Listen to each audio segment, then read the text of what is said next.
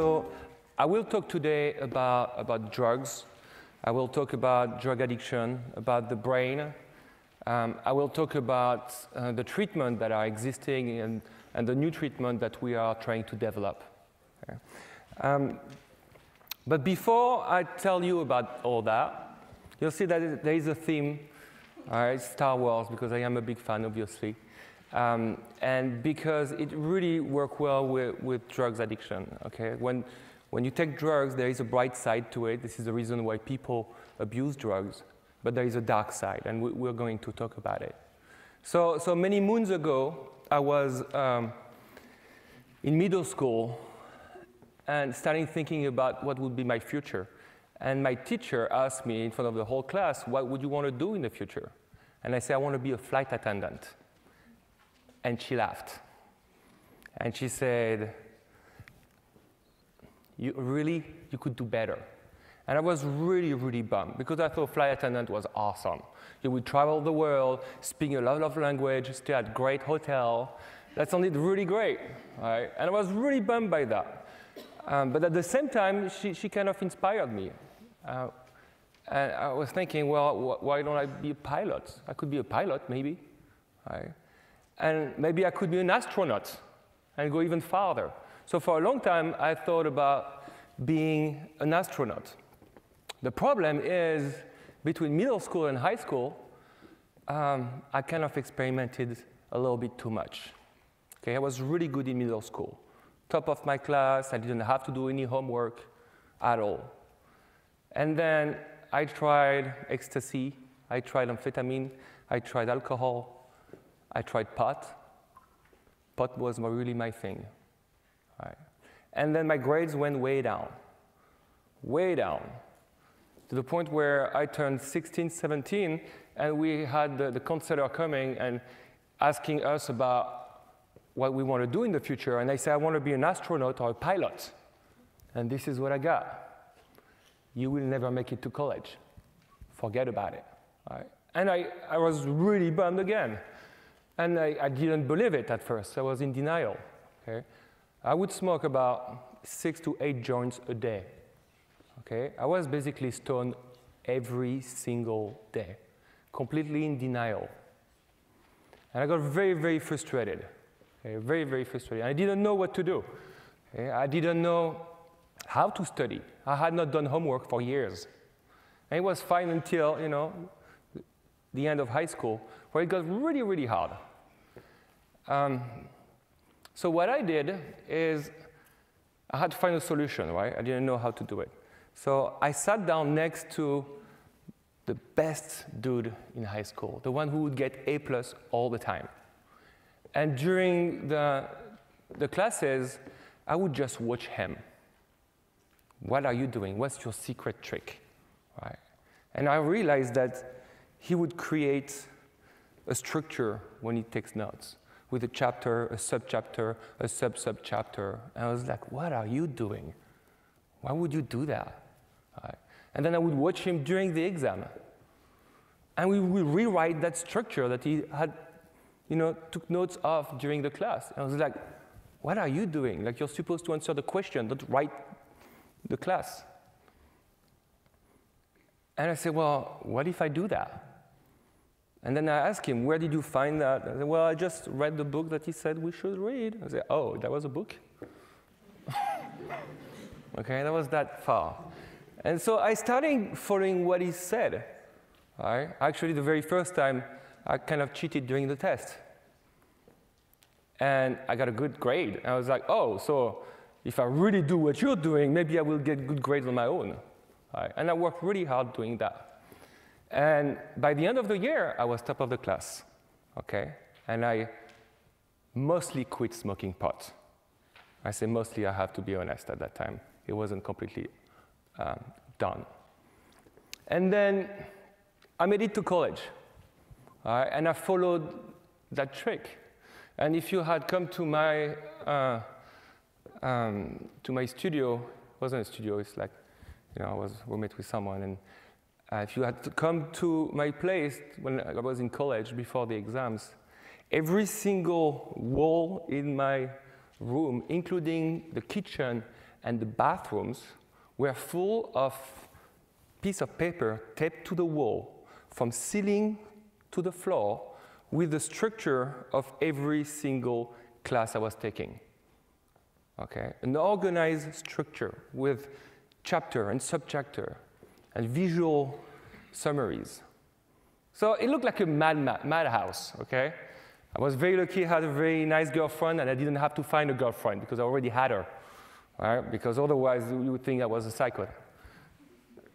But it really worked. It really helped me, right? Getting that structure.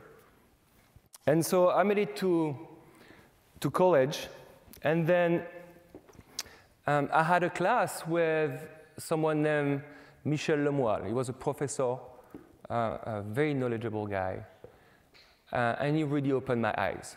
He was teaching neuroscience, and he was telling us how the brain controls the behavior, and how the behavior can also control the brain.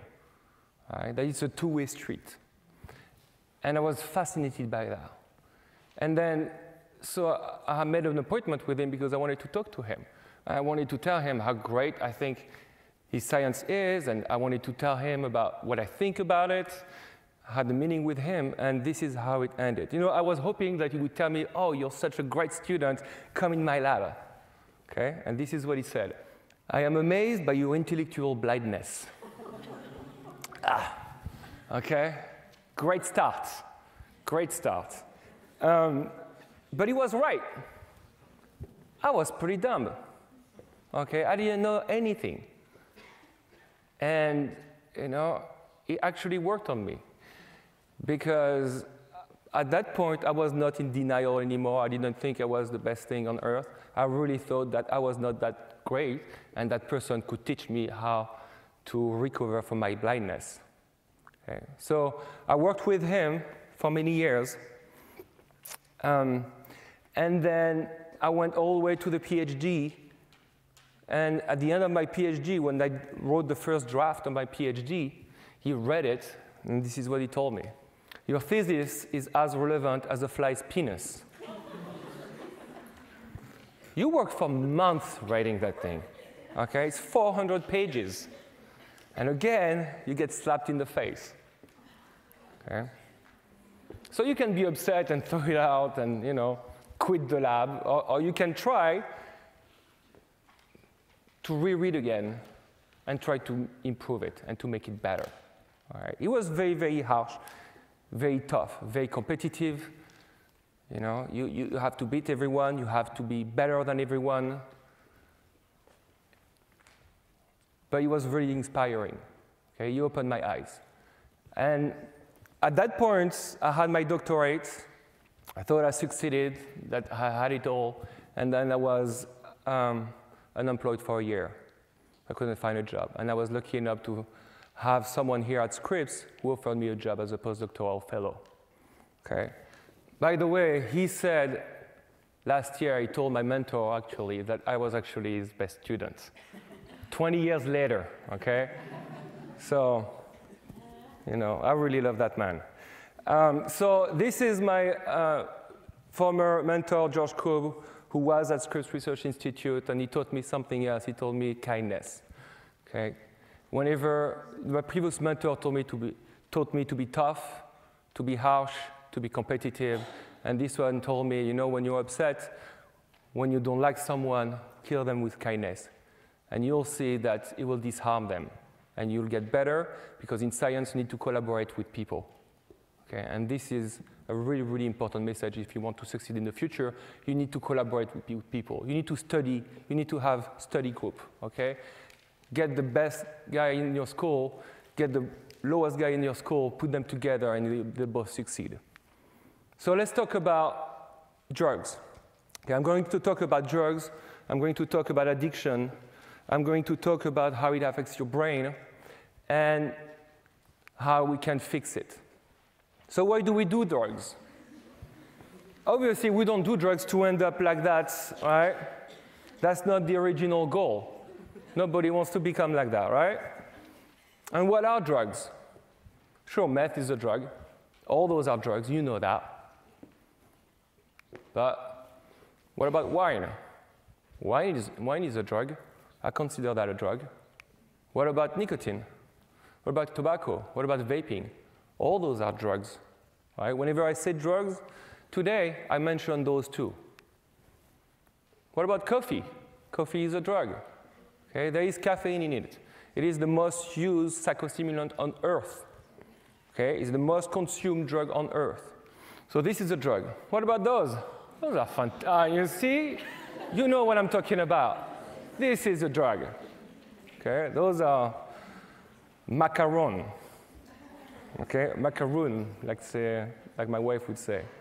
Okay? So a drug is any chemical agent that affects the organism. And sometimes we talk about psychotropic drugs. Psychotropic drugs are any chemical that affects your mind and your behavior. So this is what we are talking about. That includes caffeine. That includes macaroons. Okay? So some of those drugs can be medicine. You probably recognize all those drugs, methamphetamine, cocaine, heroin. Right? Most of those are bad chemicals, right? Are there any medicine among those? Yes, there are some. But some of those can be really deadly. All right? Every year in the US, we have about 500,000 people dying from the consequences of tobacco. 500,000. Okay? 88,000 people from alcohol, 50,000 people from opioid. Okay? You notice here, some of those are pretty safe. Okay? THC, CBD, ecstasy, LSD. Those are pretty safe. They have very, very low amount of death. But some of them have really bad consequences. That's the dark side of drugs. The bright side of drugs is all those drugs have potential medicinal properties. Everything that is in red here are actually approved treatment for a medical condition. Yes, you can prescribe methamphetamine to kids. And it is done for the treatment of ADHD or obesity. Yes, cocaine can be used for the treatment of as a local anesthetic. Okay? A lot of people do not know that. THC, CBD, actually LSD should be in orange, by the way. That is a mistake here. But a lot of those drugs are potential medicines. Okay? And there is a lot of hope that some of those drugs will be able to help people with PTSD, anxiety, and depression soon. So it's all about how you take it. Okay? There are ways to take drugs that is safe. There are ways to take drugs that are safe, and there are ways to take drugs that are not safe at all. And this is a difference between a medication and a drug of abuse. So why do people do drugs? Why do you guys take drugs? Because I know you do. You don't tell anybody, you don't tell your parents, you don't tell your teacher. But I know there is probably about a 20–30% of you guys who have tried most of the previous drugs. So why do you take them? Well, there is so many reasons why you would take them. You're curious, you're experimenting. Okay? You're seeking a euphoria, you're seeking a pleasure. You want to get high. You don't even know why you want to get high, but you want to get high. You want to experience that phenomenon. You're seeking that loss of consciousness, getting out of this world. Okay? You are rebellious. You are seeking risk. People are like that. You're teenagers. This is what teenagers do. Okay? And then there are, so those are the kind of the bright side of drugs. They're kind of interesting. And then there is a bad side, right? You have the pain, the sadness, the anxiety, the depression, the self-medication. Right? So there are two sides of drug use. The first one is the bright side. Okay? So it's the pleasure, the euphoria. All that contributes to drug use. It's called positive reinforcement. You're seeking the high, you're seeking the pleasure. It's great, it makes your behavior increase. You want more of it. And then you have the dark side, the pain, the anxiety, the stress, the cognitive impairment, the insomnia, the craving. And the problem in drug addiction and drug use is not really the bright side, it's the dark side. Because the dark side will last for months and for years. Okay. So how do you move from the bright side to the dark side? That's the big question that we're trying to answer. Why are some people able to stay in the bright side for months, years, try it a few times and be done with it, while others will go into the dark side and not being able to get out of it? So that's what we are trying to answer. So what is addiction? Can you be addicted to Star Wars?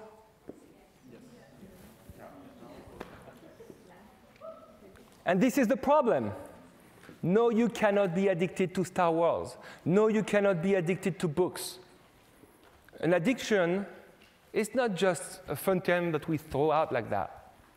Okay? There is a very specific condition that is termed addiction.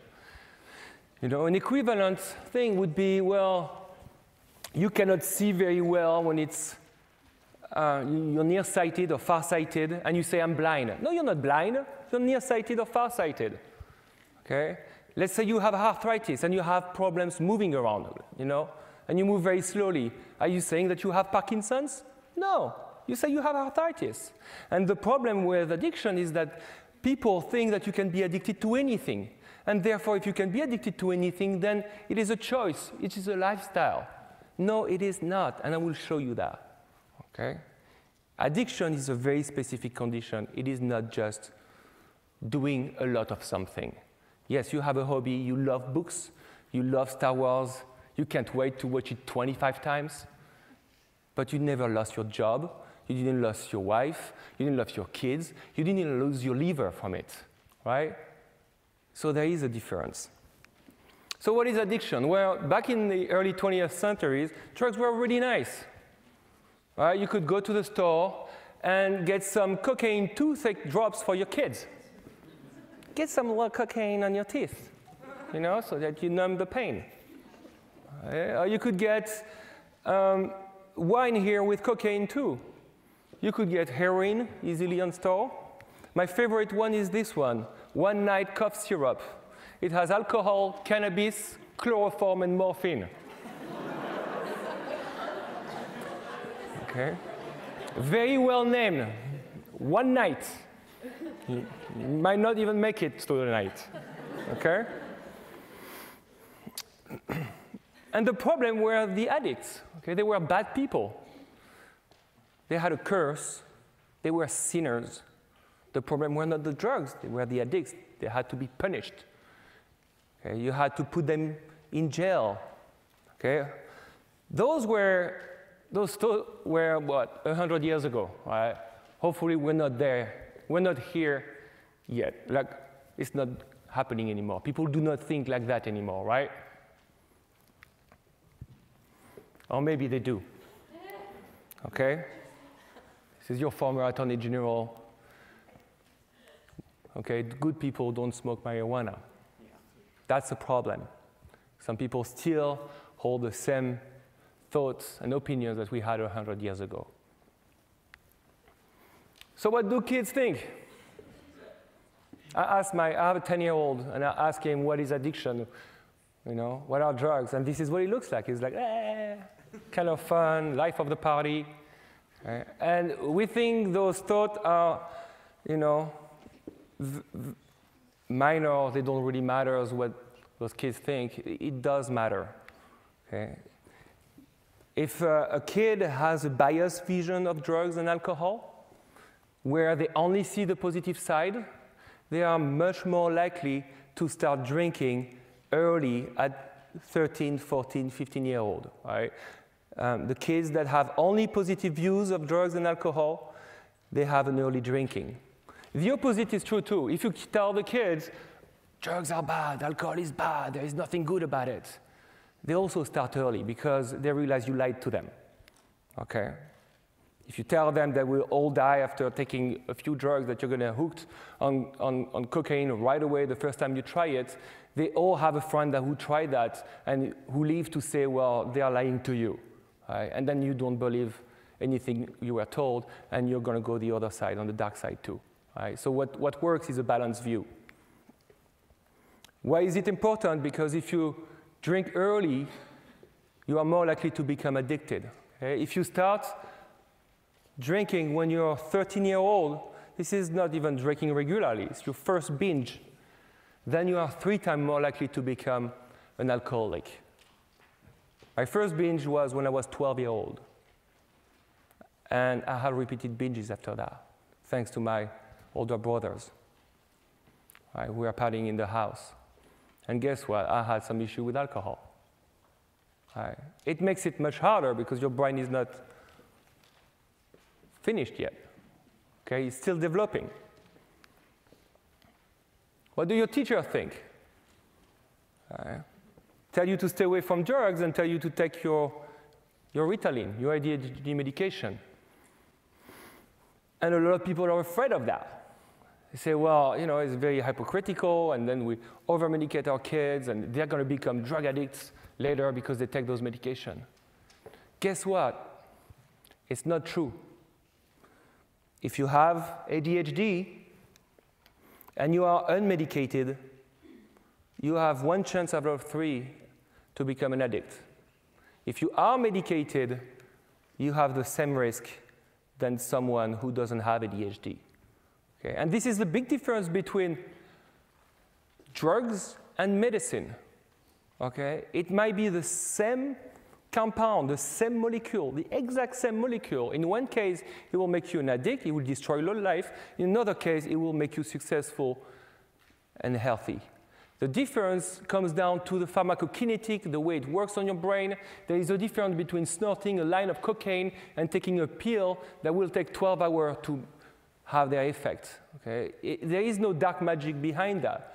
There is a lot of science that explains why when you take drugs very quickly, like when you snort it or when you smoke it, it affects your brain differently than when you swallow a pill. Okay? And when it's prescribed at a correct dosage. What does the Drug Enforcement Agency think? Well, the DEA, you might have seen the the TV show Narcos on Netflix. Well, the DEA thinks that drugs is about money and about guns, about violence. And all we should do is put those people in jail. And this is what we have been doing since the 1970s. Okay. You have here the beginning of the war on drugs. The war on drugs was a great idea in theory, right? And all we have been doing for the last 50 years is putting these people in jail and learning more about how to better deal drugs. Because this is where you learn how to be a real criminal, it's in jail. Right, so we've been incarcerating massive amount of people, young adults, for sometimes minor crimes of just dealing cannabis. Those people are in jail, and now you end up in California where you realize that you have people making millions and millions of dollars legally selling it, while you have kids that are still in jail for the same thing that they did a few years ago. Okay? And that didn't work. Are we having less addiction now than before? No. I'll show you we have 10 times more people addicted to drugs. So that approach failed. What does the press think? Well, every time we hear about drugs and addiction, you hear about dopamine. Dopamine is the holy grail that explains addiction, and people are seeking dopamine.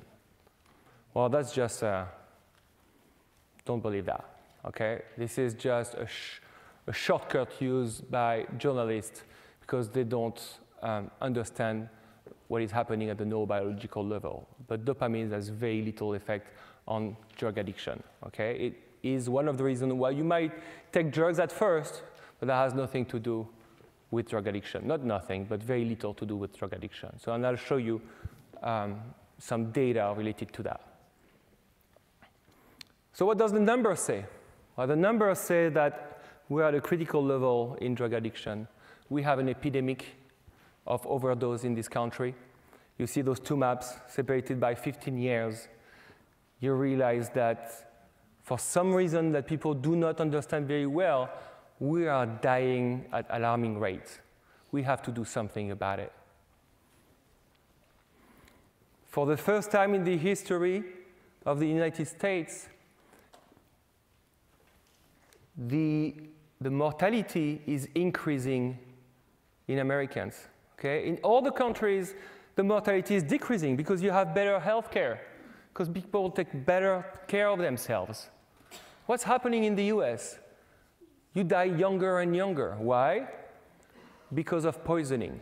Poisoning means overdose. Most of the poisoning is actually the term used by the CDC, the governmental agency to explain overdoses. Okay? And you have that dramatic increase in overdose. So in the US right now, you have about 535,000 people dying every year from drug addiction. This is more than the Civil War I, more than the World War I and World War II. Okay, the Civil War and the World Wars.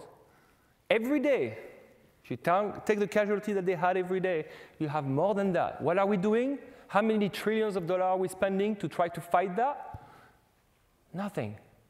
The budget for drug addiction in the US is what? $1.5 billion. That's 4 days of war in Afghanistan. Okay? And we have 500,000 people dying. So we need to do something about it. And this has been exponential. If you think that a governmental measure that is happening now is going to fix the problem next year, it's not happening. This is exponential. It will be worse next year. It will take decades to fix that. And so we have a mission to do it. So what is addiction? Well, to understand what is addiction, you have to go back to the definition. Where does it come from? Well, it comes from the word addict. That meant to devote, to surrender, and to assign. When gladiators were exceptional, when they were winning, they were given an addict, which was a slave. Okay? So being an addict is being a slave to someone, being a slave to something. It is not seeking a reward, seeking a pleasure. It is not euphoria. It is very dark. Okay? When you hear about drug addiction being a reward-seeking, it is not the definition of an addict. Edgar Allan Poe said, "I have absolutely no pleasure in the stimulants in which I sometimes so madly indulge. It has not been in the pursuit of pleasure that I have periled life and reputation and reason. It has been the desperate attempt to escape from torturing memories, from a sense of insupportable loneliness and the dread of some strange, impending doom." Where's the pleasure here? There is no pleasure. This is what addiction is about. Do you feel like that when you are binging on Star Wars and you say you're addicted? No, you don't. Okay, there is a difference. Ricky Williams Jr. was an NFL player. He would say when people talk about drugs, they assume people take drugs because they enjoy it. But really, it's no different from overeating or watching too much television or drinking too much. You take drugs to make yourself feel better, to feel a whole. That's the key. You make yourself to feel better, to feel a whole. And we're going to talk about that whole. Okay? He had severe alcoholism. So what is addiction? If you talk to a clinician, there is a definition of addiction. Okay? There are 11 criteria that you need to fulfill. So now you can self-diagnose yourself today and self-diagnose your parents and your sibling if you want. Addiction is about binging. Do you binge? Large amounts and fast? Have you failed to quit? Have you tried to quit and failed to quit? Or have you been thinking of quitting but never done it? Do you spend a lot of time doing it during the day, or seeking the drug, or taking the drug? Are you craving the drug? Do you have time when there are moments in the day where you cannot think about anything else but the drug? You're trying to think about something else, but you cannot think about anything else. Are you failing school, work, or your home duties? Do you have interpersonal issues in your family, with your coworkers? Are you losing some of your activities? Did you give up on, going to the theater, going to the beach, playing soccer or softball, just to do drugs instead? Are you having a hazardous use? Are you drinking and driving? Are you doing beer bong on top of a roof? Are you smoking pot next to a police station? Right. Do you have adverse consequences? Do you have health issues associated with it? Okay. Have you lost your job? Have you had a divorce because of that? Have you ended up at the ER because of that? Are you tolerant? So have you increased your dose progressively because that small dose that you had before is just not enough? At first, a couple of beer was enough, but now you need, 6 shots. Do you have withdrawal? All right, when you quit the drug, do you feel anxious, stressed, a little shaky, irritable? You get cranky? Those are withdrawal. And so you score these symptoms, 1 point for each. If you have 0 or 1, you're fine. Okay? Go home. If you have 2 or 3, it's called a mild substance use disorder. If you have 4 or 5, it's called a moderate substance use disorder. And if you have more than 6, this is called severe use disorder. And this is what addiction is. It's more than 6. It is not just 2, 3, 4, 5. This is just abusing drugs. You're at risk. Maybe you become an addict later, but you're not addicted yet. So you see that being addicted is having a lot more symptoms than what you think. And when you get to all those symptoms, you really have a different brain. Okay? Your brain is not the same anymore. This is why it's called a brain disorder. So when you're in the first category, 0, 1, 2, 3, maybe there is a choice involved here. Maybe you have the choice of quitting. Okay? So maybe behavioral therapy can work very well at that stage. When you get past 6, it is not much of a choice anymore. It is survival. Okay? Because when you get to that point, your brain needs the drug. So the drug addiction is a chronic, relapsing brain disorder, okay, associated with compulsive use and driven by negative emotional state. Those are the key words. Okay? And there are different types of addiction depending on the drug and depending on the individual. So how do they affect the brain? Well, there's way too many targets to talk about it right now. It depends on the drug. It will depend on the individual, depending on the genetic makeup. You see that all those drugs have different targets in the brain. So you can see how you might have different disorder at the end. You might have different type of addiction, different type of medication and treatment that may work. And so how does it affect the brain? It's important to understand that there are 3 pillars in addiction that makes an addict: habit, incentive salience, and hedonic allostasis. So habits, you know what habit is. Right? You pick up a good habit or a bad habit. And we know that this is due to activation of a brain region called the striatum. This brain region gets hyperactivated when you take drugs. This is an example when you take morphine. It will be the same with heroin. Where you see in red here are all those subcortical regions, including the striatum, that are activated when you take drugs. Okay? All those red curves here going up are the striatum being activated. So this brain region is the same brain region that will make you really good at riding a bicycle or playing piano really quickly. It's really good to form habits. So this is one of the pillars. Okay. The second one is hedonic allostasis. It's the idea that when you take drugs at first, you get really high, and your brain will bring you down to kind of normalize the activity of your brain. If you've ever tried to jump out of an airplane, I have done it. It is the biggest euphoria you will ever have. It's very scary, but you have a great euphoria, and then you are drained for 3 hours afterward. Why? Because the brain normalizes your brain function to make you back to normal. Right? So there is a homeostasis normally. With allostasis, what is happening is your brain will make you low to anticipate the future drug intake. And this is why you become stressed, anxious, depressed chronically. And the only way to go back to normal is to take the drug. And we know that the amygdala here, is really important for that. The amygdala and the striatum too, actually. So what you see here is the striatum in different drug user, and you see it's not the same pattern. You have a lot less red. Why do you have a lot less red? Because you have less dopamine. It shows you that a drug addict doesn't have more dopamine than anybody else. It has less dopamine. It is that allostasis, that feel bad feeling. You are stressed, you're anxious, you are anhedonic, you don't have any pleasure in life. You have not enough dopamine. Okay? And you have a hyperactive amygdala. What you see here in red is how much the amygdala is influencing the rest of the brain. Your brain has changed.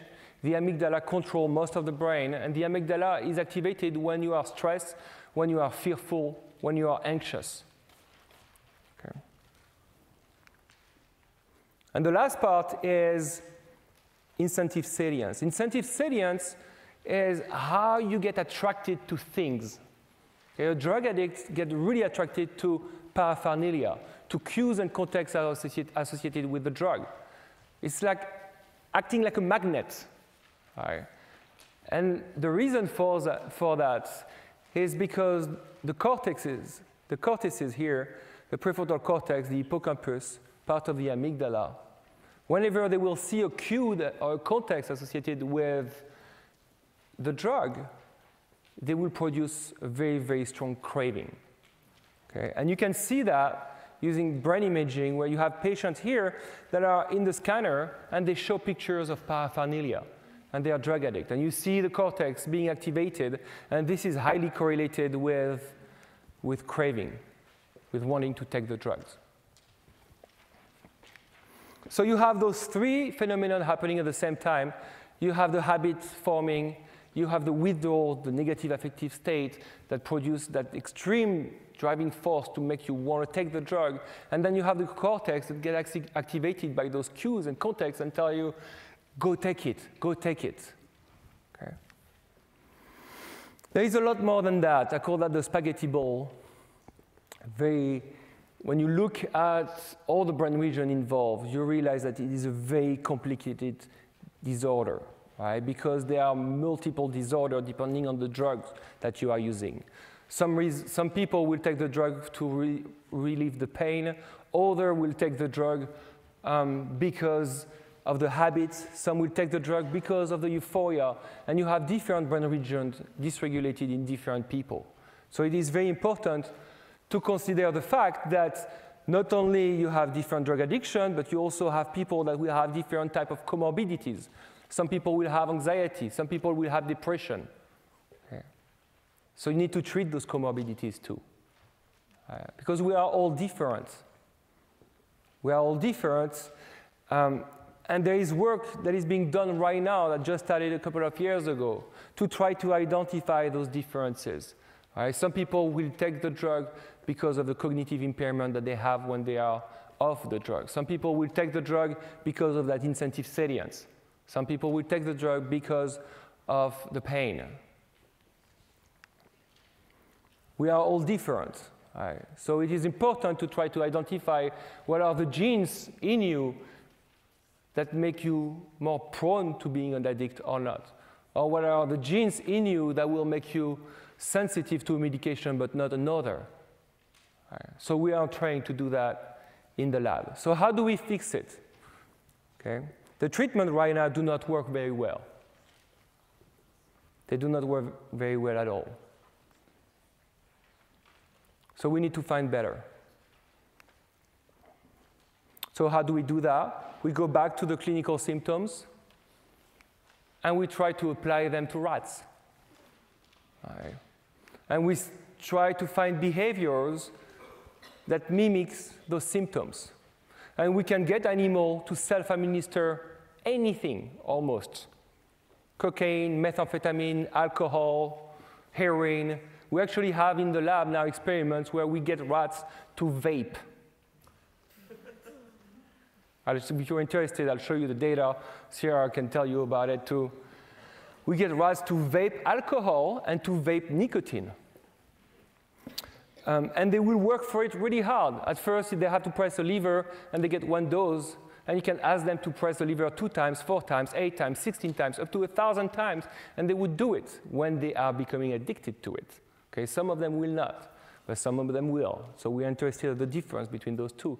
Some of them will respond, will take the drug despite the fact that you give them a food shock. Okay, you know, like the equivalent of a bark collar for a dog. You know, they work very well. I'm using that on my dog right now. It's wonderful. He's done it a couple of times, and then he's not doing it anymore. He's like, okay, I got it. I'm stopping being a brat. Okay, it works. Okay? Some rats will keep doing it despite the fact that they're getting shocked. Just like a human will keep doing it despite the fact of getting arrested or ended up at the hospital. Okay? And some will show withdrawal. Rats will show pain. They will show irritability. They will show anxiety-like behavior. So we can model that in animals. And what you see is you have, this is a big cohort of 250 animals, and you have animals that are resistant to the drug. They don't care at all. They try cocaine a couple of times, and they're like, whatever. They don't take it anymore. And some are taking a huge amount of cocaine. They will keep pressing despite the fact that you give them a food shock, despite the fact that you ask them to press 1,000 times. They don't care, they need their fix. Okay? So what is the difference between those rats? Okay?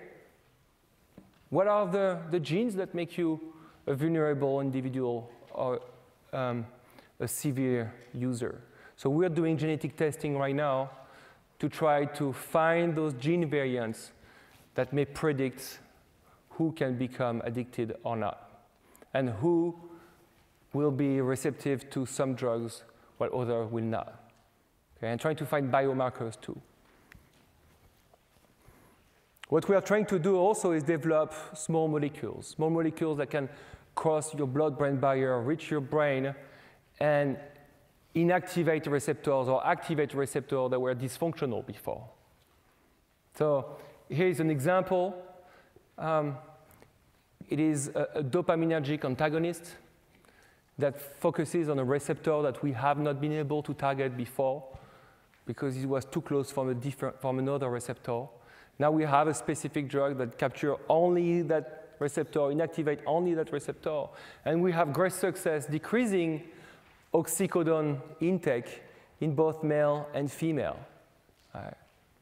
So they have been testing this compound at NIDA, National Institute on Drug Abuse. They've done that in monkeys too, it works, and they're hoping that they'll be able to test that in humans soon.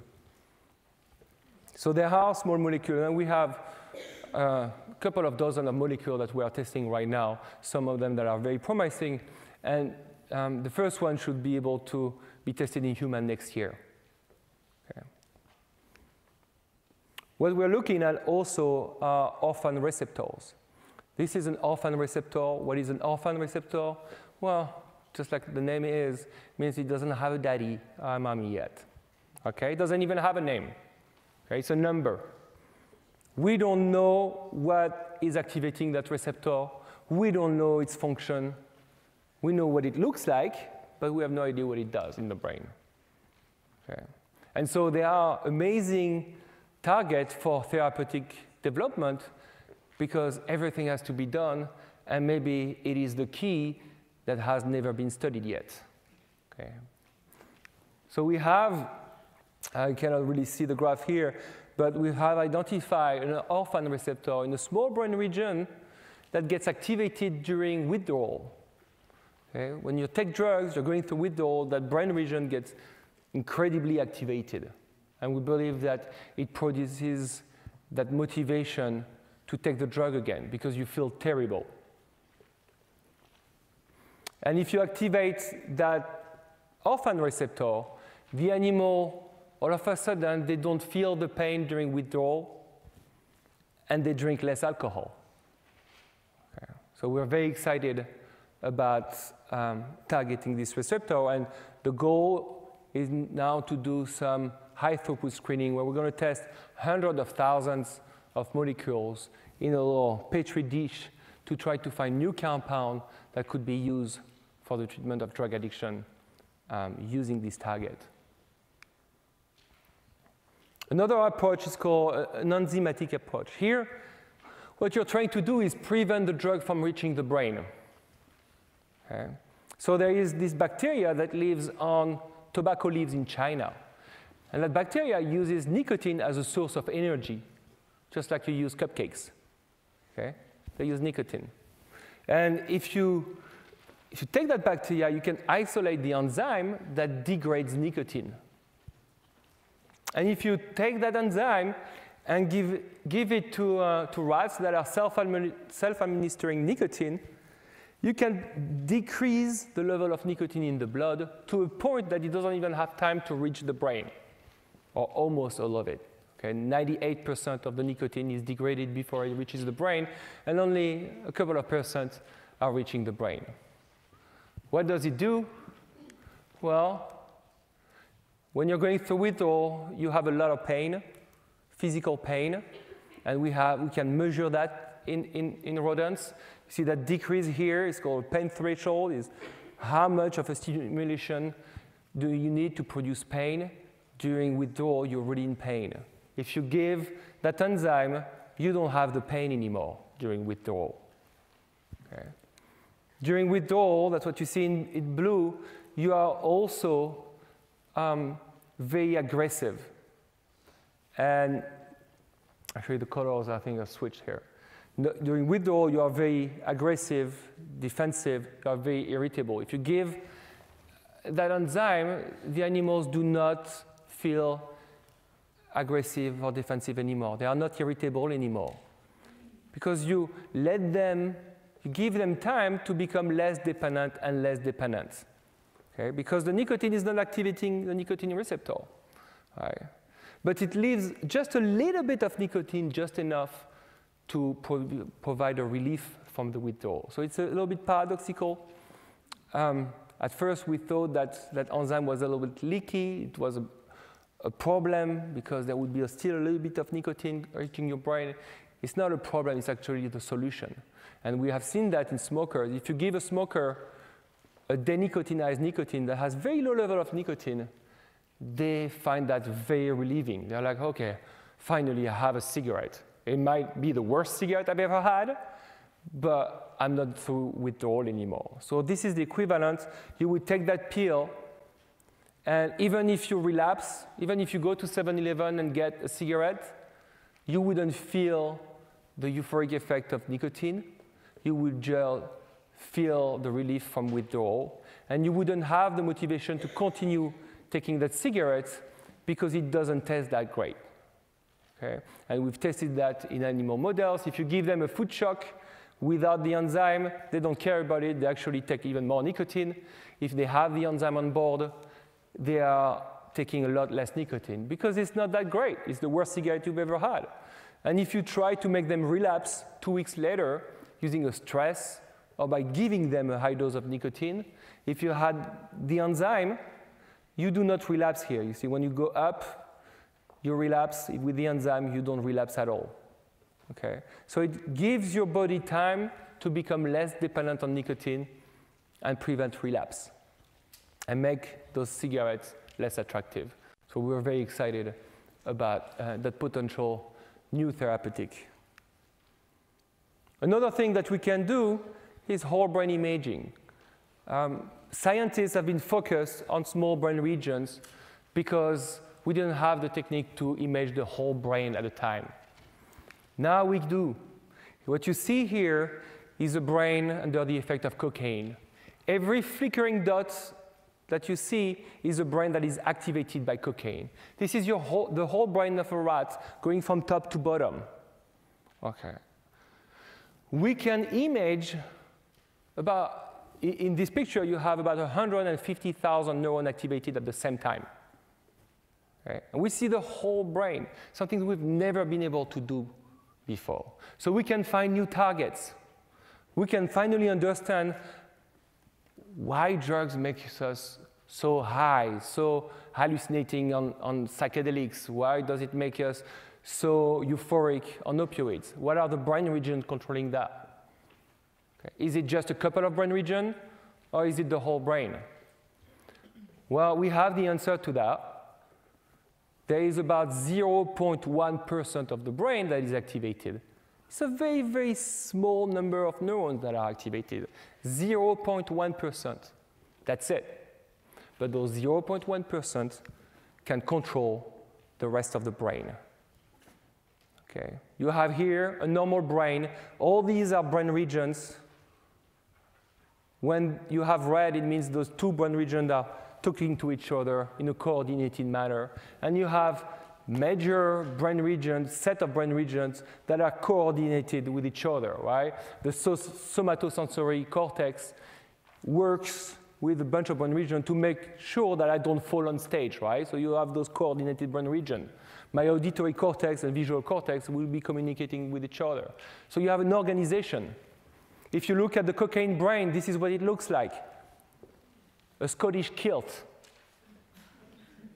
Okay? Your whole brain is disorganized. It does not function like normal.